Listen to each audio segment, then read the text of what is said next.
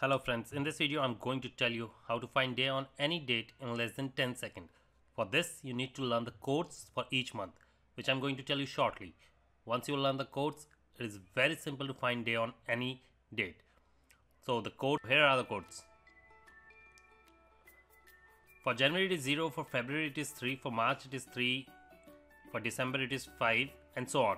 The pattern is 033, 614, 625, 035. You have to learn these codes. Now let's find day on 27th April 2014. So what you have to do is you have to take the date, add code of the month plus add last two digits of the year and subtract 1 from it. So in this case the last two digits of the year is 14. You have to subtract 1 from it, it will become 13. Then you have to take the quotient of 13 divided by 4. So the 13 divided by 4 will give you 3. You have to ignore the decimal part. Here is the calculation. 27 plus 6 plus 13 divided by 4. The resultant is, if you will add all these numbers, what you will get is 49.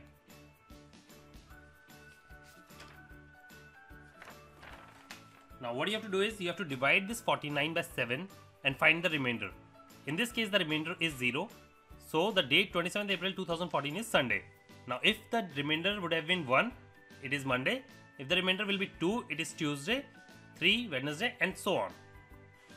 Now let's find day on 23rd September 2022 in 10 seconds.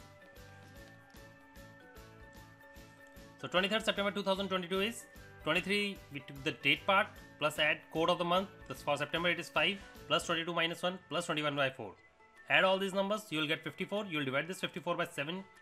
The remainder is 5 and 5 corresponds to your Friday.